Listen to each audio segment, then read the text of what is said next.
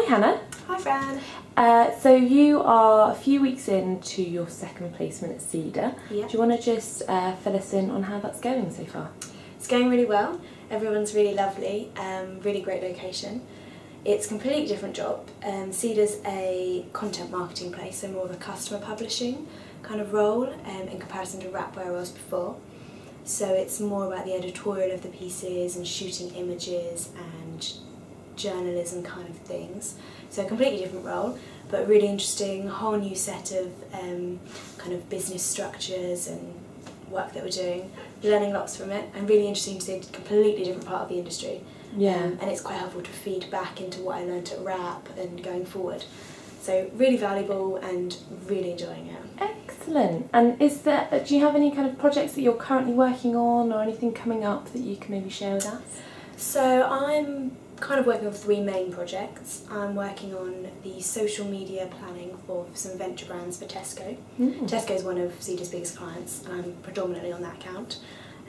So I'm working in a team of freelancers, myself and a digital editor, and we are basically running the branding for these products, which is really cool.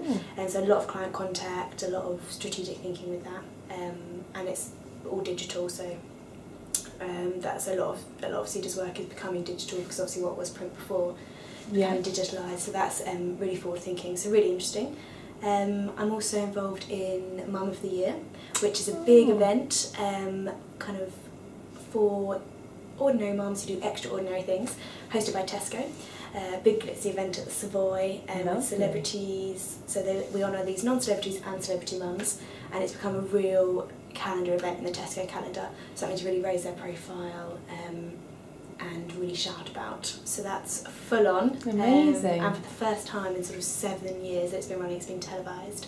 So there's lots to do for that, so everyone's really excited about that, and Tesco are really, really pleased. So it's going to be a great event.